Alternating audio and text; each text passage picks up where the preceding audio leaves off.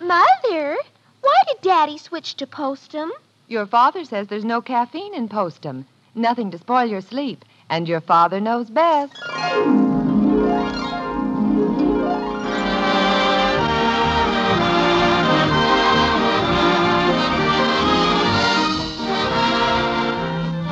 Yes, it's Father Knows Best, transcribed in Hollywood, starring Robert Young as Father.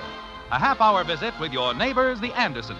Brought to you by Instant Postum, the good-tasting drink that's entirely caffeine-free, and by Post's 40% Bran Flakes, America's largest-selling bran flakes.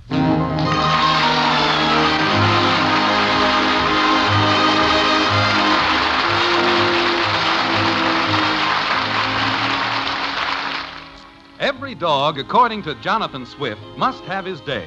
But not many dogs get to have their day with the Andersons in the white frame house on Maple Street. However, a certain French poodle is about to come into the lives of the Andersons. Like this. Mother, I got it, Mother. Got what, Betty? Look, Father, isn't it cute? Yes, it's cute. But what is it? It's a dog. That's a dog? It's a toy French poodle, and it... Oh, boy, we got a dog. Get away, infant. Don't start mauling him. I'm not going to maul him. I just want to pet him. Well, don't even touch him. He belongs to Mr. Fawcett, and he's worth over $300. I just want to put my hand on him. I'm not going to break him. I don't know. From the look of him, he might break at that. Get away, Kathy. Oh, for Pete's sake. Why couldn't we get some little old 50-cent dog? He's not ours. Betty, you know who always winds up taking care of the pets you children bring home. Mother, please, may I tell you why this dog is here? Yes, I'd like an explanation, too. And an introduction. This is the first opportunity I've had to meet a $300 dog. Well, his name is... I don't suppose I'm properly dressed for the occasion. Maybe I should go upstairs and change. Oh, Father, don't be so utterly cornball.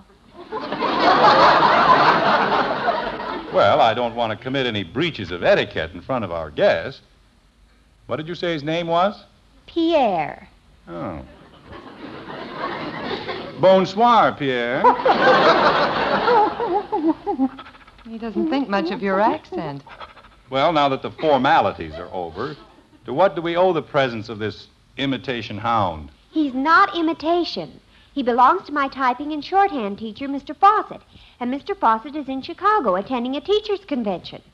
You mean we don't get to keep him? No. How can a typing teacher afford a $300 dog? I know I couldn't. He was given to Mr. Fawcett by a dear friend, and Mr. Fawcett prizes Pierre very highly. How long do we get to have him? Just till tomorrow morning. Aw, heck. Mr. Fawcett gets back tomorrow. Sounds like a short convention. Oh, well, he's been gone all week. You see, some of us girls in his class have been taking care of Pierre. I see. Pierre's making quite a week of it. Well, we figured it would sort of put us in solid with Mr. Fawcett. Oh, so this is a slightly political move, huh? Yes, and listen to this, Father. There were 4 of us, and Mr. Fawcett was going to be gone 7 days. So, in dividing up the days, one of us could only have Pierre 1 day. And I'll bet you think I was dumb to say I'd be the one. No, I say you showed great foresight there. Well, I did. I'm the one who gets to return Pierre to Mr. Fawcett. And he'll thank me and sort of remember me as the one who took care of his dog, which he prizes more than life itself. Now, if you just put that much thought to your schoolwork, you wouldn't have to resort to such maneuvers. Let me take him out to the kitchen and feed him some bones and stuff. He looks skinny. He's supposed to look that way, and don't feed him. Pierre is on a strict diet. Where's the dog going to sleep tonight? Can he sleep on the foot of my bed? He'll probably want the guest room. Oh, Father. It's too bad we don't have one. Hey, Mom. Let me feed him, please. No, I'm going to do it. Mr. Fawcett would simply die if anything happened to Pierre. Say, Mom. And so would I. Hey, Mom, guess what I got? I hope it's not a dog. No, it's a carrier pigeon. What? What are we running here, a pet shop? I got it from... Hey, what's this thing? This happens to be a dog. D-O-G, dog. Ever hear of one? Holy cow, what happened to him? Oh, keep quiet. Looks like somebody ran over him with a lawnmower. He's just been clipped. I'm keeping him for Mr. Fawcett. Has he got a name? It's Pierre. Pierre? Yipe! All right. Come on, Pierre. We don't have to associate with such utter plebeians. What did she call me? There's nothing to worry about, Bud. Just leave her alone. Where's your pigeon, Bud? Can I see it? No, you stay away from it. You're liable to let it get loose. Aw, heck, I can't touch anything around here. Bud, just what do you plan to do with a carrier pigeon? I got it from Ori Pugh.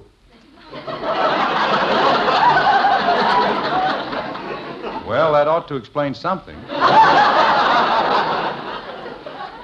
But who's Ori Pugh? He's a guy. Oh, I see. Will he really carry messages? Well, sure he will. We've been trying him out this evening. Oh, boy. Can I send a message to Patty Davis? No. Why not? The only place he'll carry a message is back over to Ori's house. But I can't think of any messages I want to send to Ori. I can see how that would foul up your communication system. The main reason I got the pigeon is so I could print up some messages with that printing set of mine. But that's not working out so good either. What seems to be the drawback there? Well, to get the pigeon, I had to trade the printing set to Ori. Well, that was good, clear thinking. I think I'll tell him I want to trade back. Hey, there's a message I could send him. Are you going to send it right now? Yep. Can I watch? Okay, but don't give me any trouble. Oh, I won't, honest. Oh, you wonder what in the world they'll come up with next. Well, at least that one-way carrier pigeon was acquired legally. But I'm a little surprised that Betty would stoop to taking care of a silly dog, just a red apple to teach her. Now, don't start worrying about it, dear. I'm not worrying. I just said I was surprised. Doesn't it seem a little underhanded to you? Well, it all depends on how you look at it. No matter how you look at it, she's trying to butter up this Mr. Fosdick. Fawcett. Fawcett. All right, whatever his name is. Scheming to be the last one to keep the dog so she can return him. What an operation. Now, don't start building this up in your mind, dear. Who's building anything up? Here, Pierre. Hello, baby. What a dog. Looks like a marshmallow sundae. With fur. Here, Pierre. Come here, Pierre. Here, doggy. Come on, little fella. Well, how do you like that? He passed me up. He's going right to you, dear. Well, hello there, Poochie.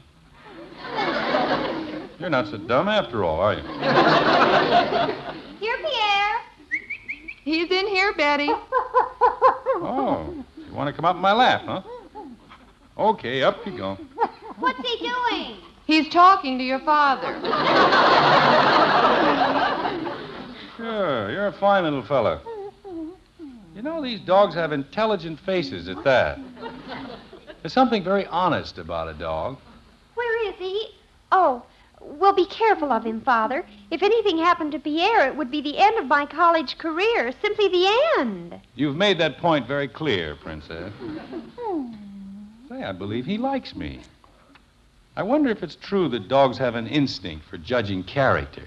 Oh, let me have him, Father. It's time for his dinner. Come on, Snooky Poo. Snooky Poo. Oh. You know something, Margaret? What, dear? It'd serve Betty right if something did happen to Pierre. What? Oh, nothing permanent or painful, but... Mother, where did you put that box of special dog food I brought home? Down in the cupboard, beside the sink. Where are you going to feed him, Princess? Out on the back porch. Better be sure he can't push the back door open. Oh, he can. Dear, what are you... Never mind, honey. I was just thinking that... I didn't let him out, Bud. I didn't say you did. Where do you think the pigeon's gone? I know where he's gone. He's gone back to Ori's. I gotta call him right away. What's the matter? Pigeon problems? Yeah, he's gone. Hello, Ori. This is Bud. Say, will you look outside and see if Vern's over there? Yeah. Who's Vern? That's Bud's carrier pigeon. Fine name for a pigeon. Ori named him after his uncle. The pigeons, Uncle? No, Ori. The one that used to be a Western Union messenger boy. Well, I can see the connection there. Oh, Mother, you ought to go out and watch Pierre eat. He actually has manners. I'll take your word for it, dear. Eating with a fork, is he? I have to find something to make a bed for Pierre. Betty, you're sure he can't push that back door open? There's a spring on it. He can't push it open. Jim, why do you keep talking about the back door? Oh, nothing. What happened to Ori, Bud? He lost too? He's coming. Yeah, Ori. Oh, he is, huh? Well, bring him back over here because I want to send you a message.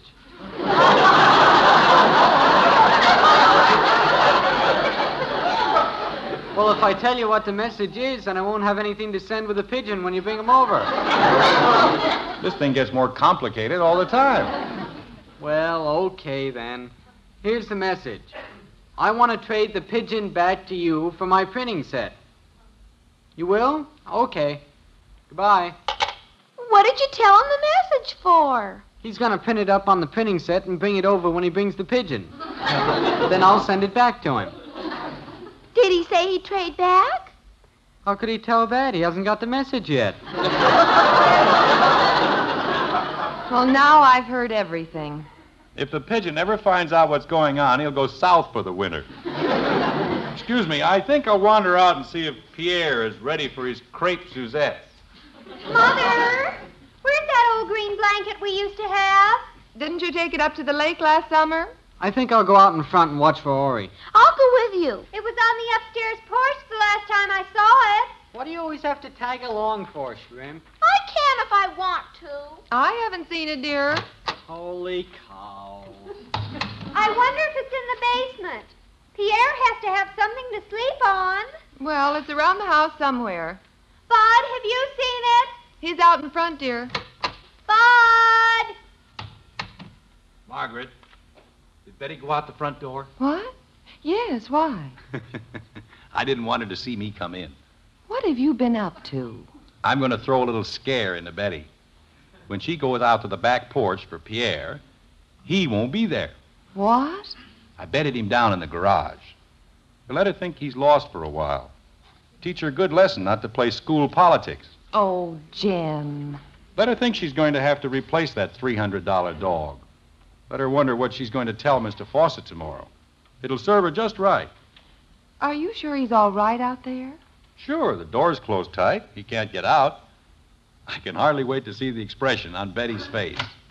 Is that you, Bud? It's me, Mother. Oh, did Bud know where the blanket was? No. Princess, hadn't you better see if Pierre's all right? He hasn't made a sound out there. I'll be down in a minute. Dear, do you think the garage is a very good place for it? Someone could come along No, he's perfectly safe. Say, Mom, Ori hasn't called, has he? No, we've been right here. He hasn't showed up with a pigeon yet. By the way, Bud, kind of steer clear of the garage. I mean, don't open the door. Don't open the door. I just closed it. What? Yeah, it was open. Oh, no. Where was the dog? I don't know. No dog out there. No dog? What's the matter, Dad? Out of the way! You'd better take a good look at your father, Bud. You may not see him for a long time.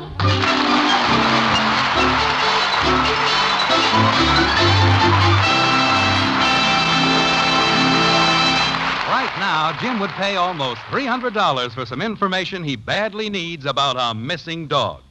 And friends, here is some information from Ed Prentice, which may be worth a lot more than $300 to you. You know, when you're not sleeping nights, when you're always worn out, cross, and nervous, you'd give almost anything to clear up the trouble, wouldn't you?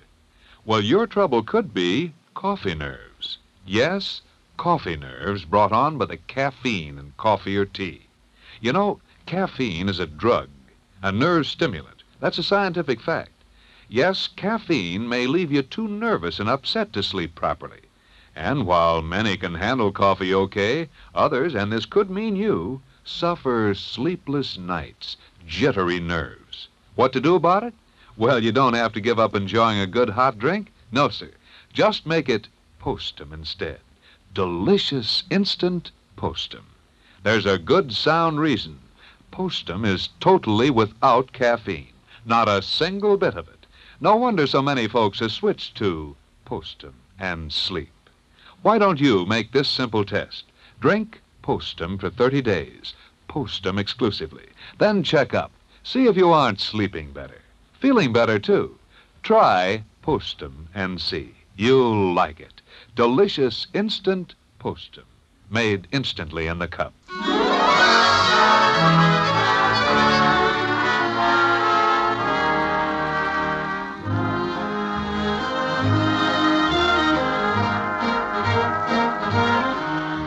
Well, there used to be a game called Button, Button, Who's Got the Button? This evening in the White Frame House on Maple Street, a variation on that game is being played. You might call it Strudel, Strudel, Who's Got the Poodle? And the one who is most frantically searching for a certain toy poodle named Pierre is Jim Anderson. Meanwhile, in the kitchen, Bud is trying to catch up on the current crisis. Like this. Holy cow, Mom. What's wrong with Dad? Well, don't say anything about it, Bud. But your father put Pierre out in the garage. Now he's missing. Oh, that's why Dad went tearing out the back door. But what did he put him in the garage for? It's a long story. The point is, Pierre is gone, and your father has to find him before Betty finds out. Maybe a butterfly chased him. Father! He's outside, Betty. I'm going to go out and see if I can help him. Poodles. What's the idea of standing in the middle of the kitchen with that dumb look on your face? I'm waiting for Ori. He's bringing the pigeon over. Where'd Mother go? Outside. Where's Father? Outside. I'll bet he's looking for Pierre, isn't he? Is he? Bud, don't you tell anybody, but I have Pierre up in my room. Huh? I heard Father talking out here. He hid him in the garage just to scare me. So I went out and brought Pierre in the front way. You better go out and tell him. Oh, no. Let him stew for a while. It'll teach him a lesson. Poor little Pierre out there in that dirty garage. Stop. You're breaking my heart. Oh, I didn't know you were in here, Betty. I've been here all the time. Where's Father? Oh, he's outside, dear. Weren't you planning to go out tonight? Me? Oh, no. I have to stay home and take care of Pierre. Where is he, Mother? Pierre? Oh, he's outside somewhere. Outside? Oh, your father's out there, too. He's all right, I'm sure. I think I'll go outside, too. I gotta watch for Ori. Mother, what's Father up to? Well, you see, dear, he... Margaret, have you... Oh, hello, Princess. Father, where is Mr. Fawcett's $300 French poodle? Mr. French's Oh, he's all right. You don't think I'd let anything happen to him, do you? Oh, I'm not worried. I'm sure you know exactly where he is. And I'm perfectly confident that you're taking good care of him. Oh, sure. Well, you'd better go out and get him, Father. I'm going to put him to bed in a few minutes. All right, Princess. I think you'd better sit down, dear. You look a little shaky. Margaret, where do you suppose that darn dog went to? There's not a sign of him anywhere. Don't look at me. You're the one who's teaching Betty the lesson. I've got to find him. But where? Talk about looking for a needle in a haystack. That four-legged powder puff could hide under a peanut shell. Of all the silly ideas, putting him in the garage in the first place. Who's that? Maybe it's Pierre. He seems to open and close doors pretty readily. Ori showed up with a pigeon finally. Yeah, Bud sent the message back to Ori. Look, Kathy, Bud. I don't know if Ori will be there to get the message, though. He ran for home as fast as he could, but the pigeon was way ahead of him.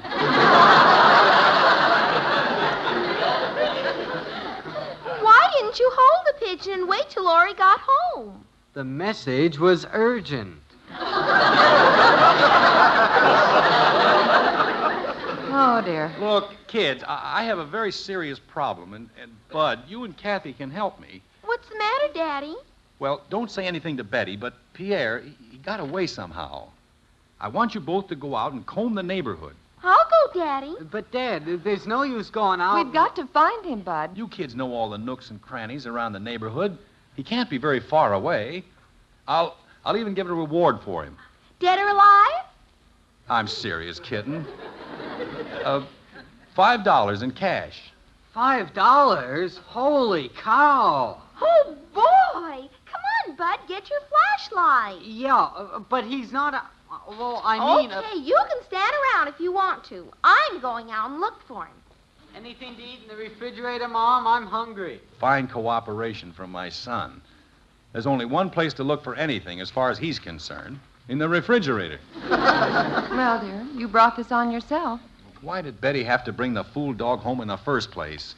And a $300 dog. He ought to be in a safe deposit box. I'm going to phone some of the neighbors. The Davises have a dog. Maybe he went over there. Where's the peanut butter, Mom? Right where it always is. I can't understand you, Bud. When your father asked you to go out... But the dog isn't outside anywhere. I mean, what's the use How of do you it? know he isn't outside? Well, I'm not supposed to say. Who said you're not? Well, Bud, there's nothing that concerns the family that you can't tell me. but gee, Mom, Bud, do you know where the dog is? Well, sort of. What do you mean, sort of? Is he in the house? Yeah, kinda. He can't be kinda in the house. Pierre is either in or out. Now, where is he? Well, I wasn't supposed to say anything, but you see, Betty's trying to teach Dad a lesson. She got the pooch out of the garage, and he's up in her room. Oh, I see. Well, Lines are all busy. What in tarnation am I going to tell Betty? Bud, you might take just a little interest in all this. $300 doesn't grow on trees, you know. I know, Dad. Any jam around, Mom? I wonder if it would do any good to call the police.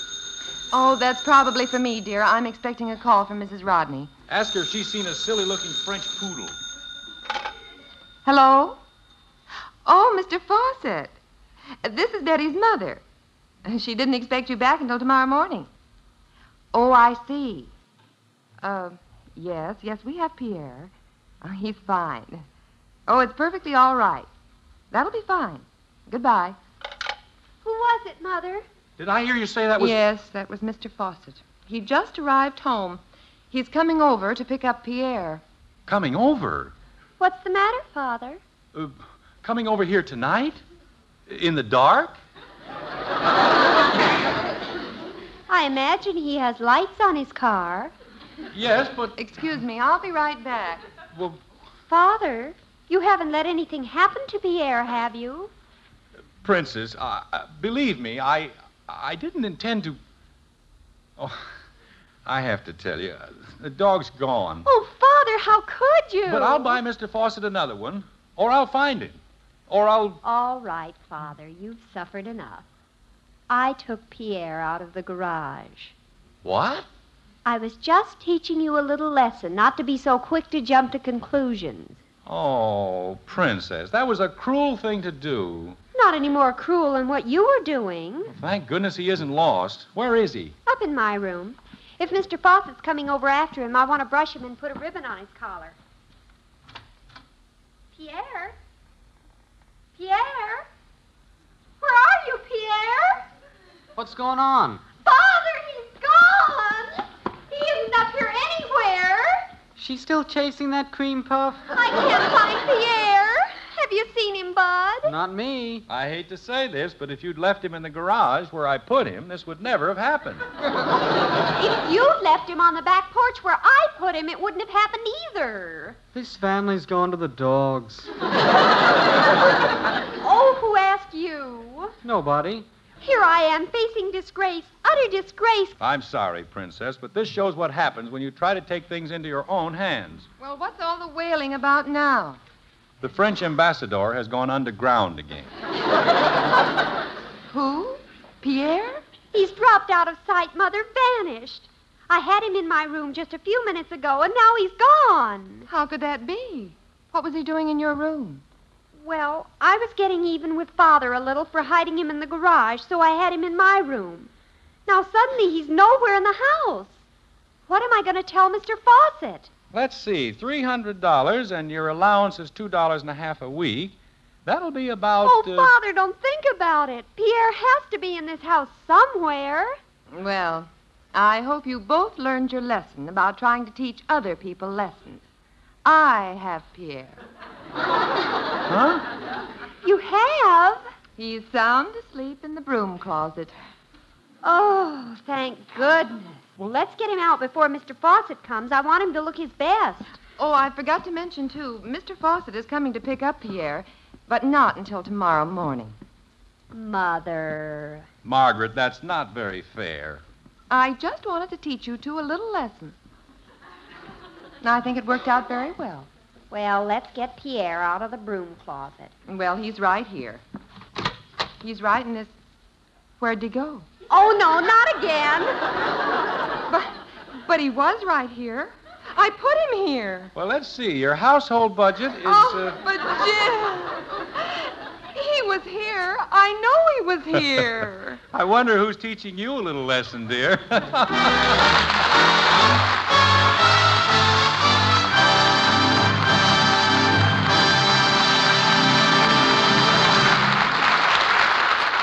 If your family races off mornings without a good breakfast, chances are they're not getting proper nourishment to carry them through the busy morning hours.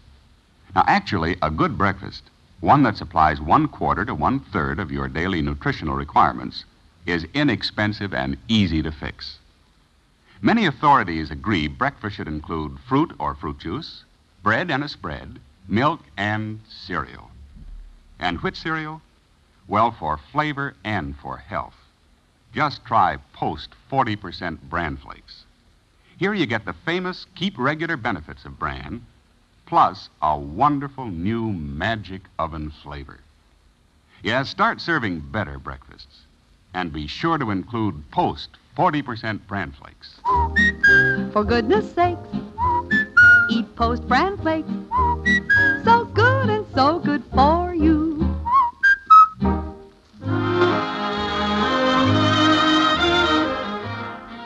Well, it's a few moments later in the white frame house on Maple Street, and still no clue to the missing Pierre. It's a rather tense moment as the Andersons face the awful truth that the precious poodle this time has dropped out of sight once and for all. Like this. Well, I've looked everywhere. Not a trace of him. He's not in the basement. Oh, if only you and Mother had left him alone. If you hadn't brought him home in the first place... Father, if you had left him... I know. Give me the $5, Daddy. I get the reward. Reward?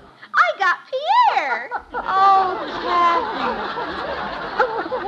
Bless you. All right, kitten, we give up. Where did you find him? It was easy. I found him in the broom closet.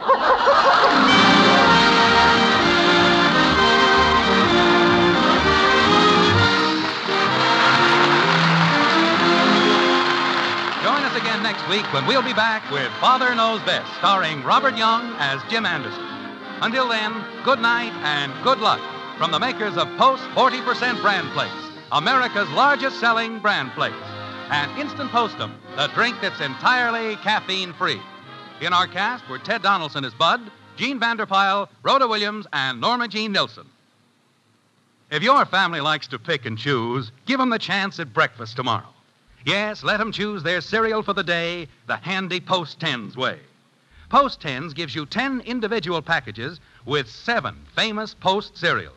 It's the only assortment with 2 leading sweet-coated cereals, Crinkles and Sugar Crisp. Post 10's make a mighty thrifty breakfast treat, too. Each package holds just 1 serving, so there's never any waste. So when you're shopping, remember, for the best choice, make your first choice Post 10's.